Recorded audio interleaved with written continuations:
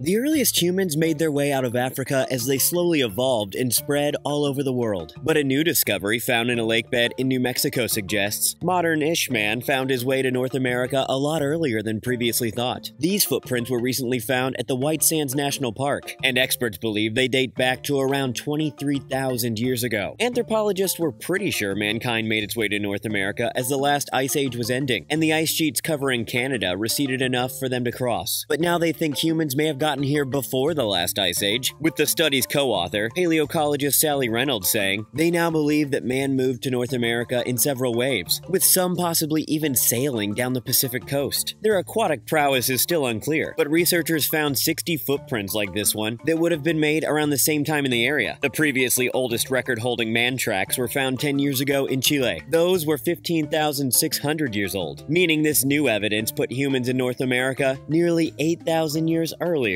than previously thought.